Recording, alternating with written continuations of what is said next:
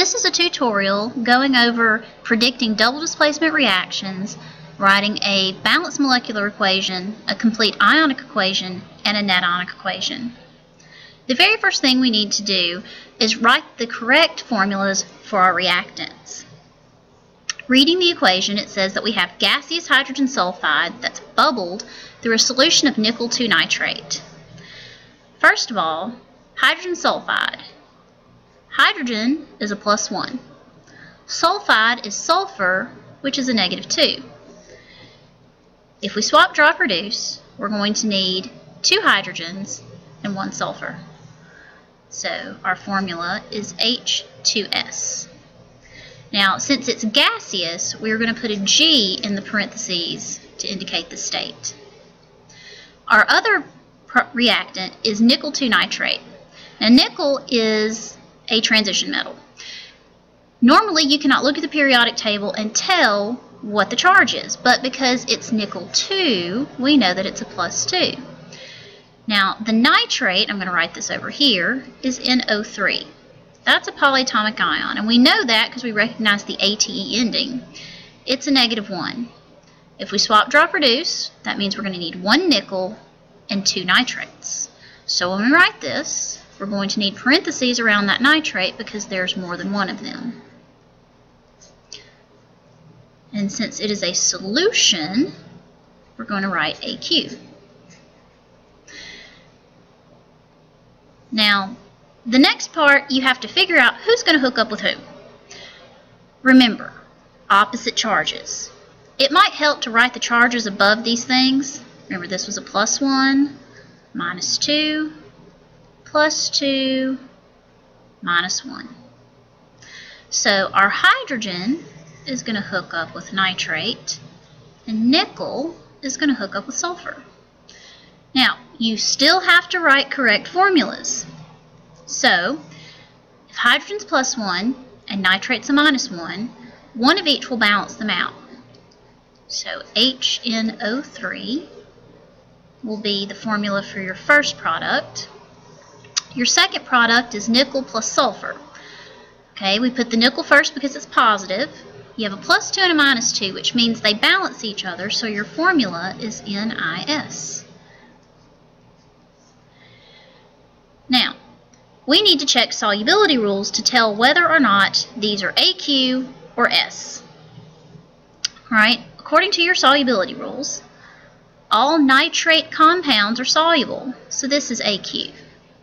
Now, something else, you might recognize that this is nitric acid. Remember, all acids will start with H in their formula. All of the acids you're going to see are going to be AQ. All right, what about nickel 2 sulfide?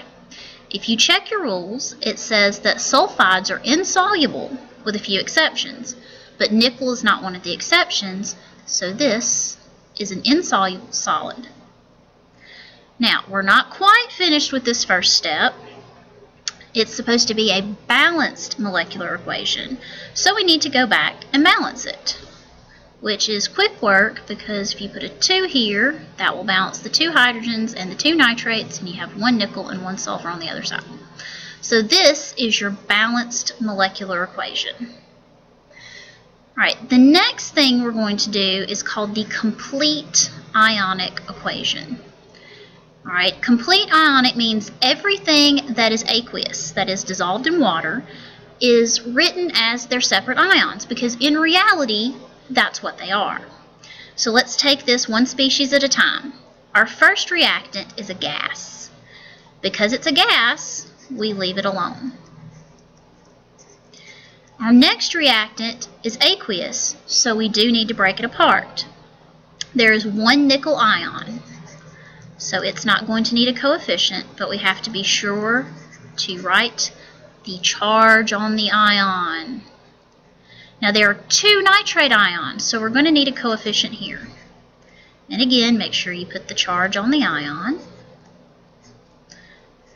Arrow. Alright, we've hit our first product, which is AQ, so it's going to be written as separate ions. There are 2 hydrogen ions. Make sure you put that charge. And there are also 2 nitrate ions. Make sure you put the charge. And then our second product is solid. Since it is not AQ, we do not break it apart. Oop.